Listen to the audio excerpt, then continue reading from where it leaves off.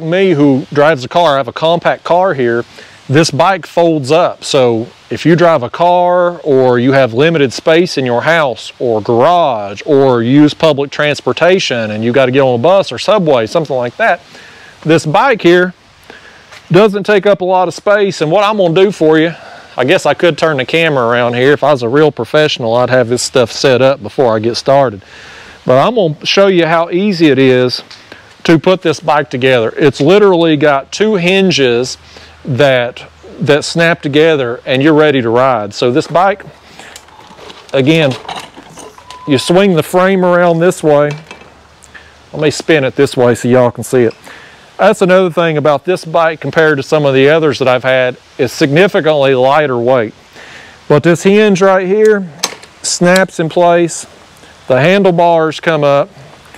Let me spin it back this way so you can see. There's another hinge right here. You're good to go, just like that. Now, I'll take that back. There is one more thing. Let me grab a camera here. Again, video professional at work, y'all. Bear with me. Last thing here on this bike that folds is the pedals. Those pop out too. I think the other one's already popped out there for me. But now, just like that, a few seconds later, this bike's ready to ride, and it goes the same in reverse when it's time to put it in your car at the end of the day or whatever. Undo them hinges the same way you put them together, and it folds up into really a suitcase size diameter package, whatever you want to call it. But this bike, turn it on here, screen display pops up, got your speedometer, battery life indicator. You can see I've just got this bike here. I've got right at a mile on it.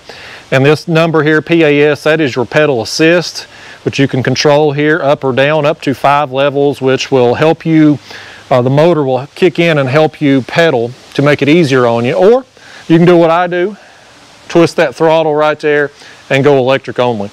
But you can see here, this bike, a little bit different design than the others that I've had. It's a lot easier to get on and off because the frame is a little bit lower. So if you're somebody that's shorter, it'd be quite honest. My girlfriend's aunt come over to look at the other electric bikes that I had. I had some for sale. She couldn't hardly get on. She's like 5 foot tall. She couldn't hardly get on them bikes. A bike like this would be no problem if you're somebody who is vertically challenged. It's got a nice cargo area here in the back. And so, yeah, really nice looking bike from EUI. Again,